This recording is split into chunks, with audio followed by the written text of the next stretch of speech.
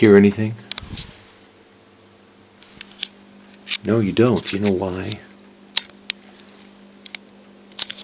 Because there's no hum. I fixed it. Check it out. It's on full blast almost.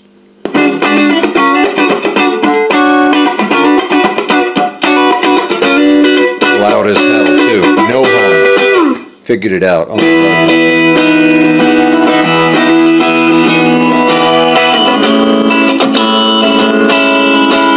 yeah, that amp is better than anything I could have hoped for. It blasts. It blasts, and I figured out the hum problem. It was the filament. Tube filament. So I'm going to pause that real quick and kill the power. And here I'm using a battery for the filament. And that's because, see, the battery was hooked up to the light. See if I... It needs 6 volts. You see this little light? It'll turn on there, on and off when I connect it. See? And then off. And that's the same as you can... I don't know if you can see the filament. See, now if I take the battery off, that'll quit glowing. See?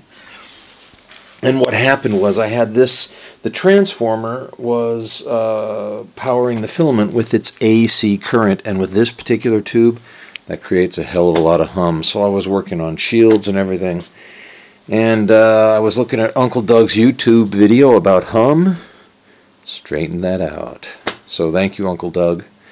I'm going to put a filter on that, so I'll more or less shift it into DC, get rid of the hum, and this is going to be a killer Compactron amp. So, cheers. I love it when problems get solved.